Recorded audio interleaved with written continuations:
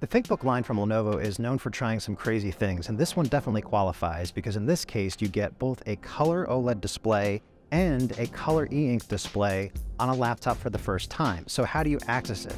All you have to do is just swivel this 13-inch display around and you get a color e-ink display that has your choice of different refresh rates. And the idea is you get longer battery life on the go when you want it, or the full laptop experience when you need it.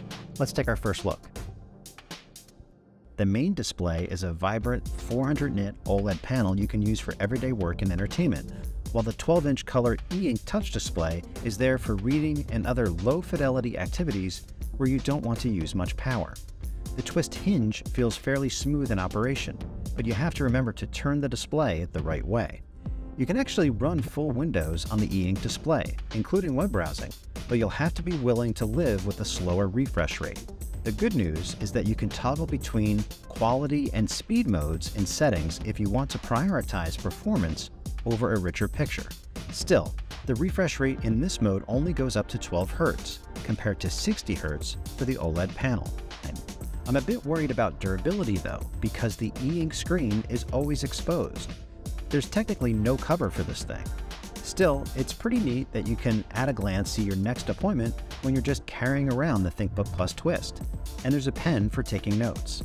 Other features include 13th gen Intel Core processors, up to 16 gigs of RAM, and up to 1 terabyte of storage. And there's a full HD camera on board complete with shutter. Overall, the ThinkBook Plus Twist is an intriguing concept, but we'll need to see serious improvement on the speed of switching displays in the final software, as it's pretty sluggish at this early stage of development. At $1,650, the ThinkBook Plus Twist is definitely among the pricier convertibles that we've seen, but if you like the idea of having a color device and e-ink in the same laptop, it could definitely be a home run. We're gonna have to see how well it turns out in our testing though. For more coverage at CES 2023, make sure you follow @Tom'sGuide on YouTube, TikTok, and more.